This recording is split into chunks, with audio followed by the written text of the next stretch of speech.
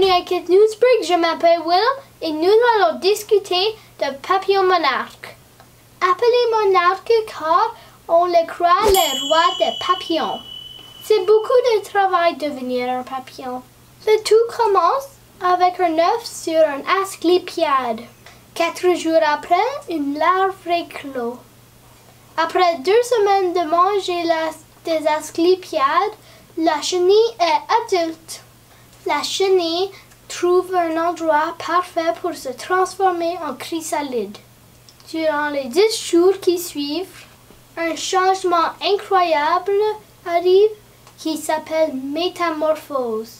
Lorsque fini, un papillon monarque sort et regarde pour des fleurs sauvages, ses préférées. Chaque année, il y a 4 générations de papillons monarques. La première éclot des œufs pondus au mois de mars ou avril. Ces papillons survivront juste pour 2 à 6 semaines. La même chose pour les œufs de mai et juillet, qui sont la 2e et la 3e génération. La différence est lors de la 4e génération. Ces papillons viennent des œufs pondus en septembre et survivront pour 6 à 8 mois. La raison qu'ils vivent plus longtemps est parce qu'ils doivent migrer vers le sud, jusqu'au Mexique et Californie pour l'hiver. Au printemps, ils reviennent vers le nord pour pondre les œufs sur l'asclépiade et ainsi de recommencer le cycle. Voici Nelly avec la météo. Il y a des risques de tempête. Merci Nelly. Savais-tu que le papillon mâle avait une tache noire sur chaque aile arrière, mais la femelle n'en a pas?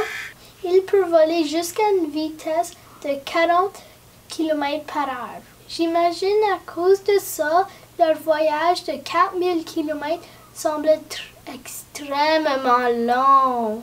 Malheureusement, le nombre de papillons monarques est en déclin. Ça veut dire qu'il y en a moins en moins chaque année. La plupart de l'asclépiade, où est-ce que les papillons pondent leurs œufs et qui nourrissent les chenilles, est détruite pour faire de la place pour les fermes. Maintenant, les papillons n'ont plus d'habitat pour pondre leurs œufs et les chenilles qui éclosent n'ont pas grand-chose à manger. Plusieurs personnes essayent d'aider les papillons en plantant de l'asclépiade ainsi que des arbustes de papillons dans leur cour. C'est si facile à faire et tu peux le faire aussi. Est-ce que tu as des arbustes de papillons ou des asclépiades proches de chez toi? Si oui, est-ce que les papillons monarques les visitent? Laisse-moi savoir dans les commentaires ci-dessous.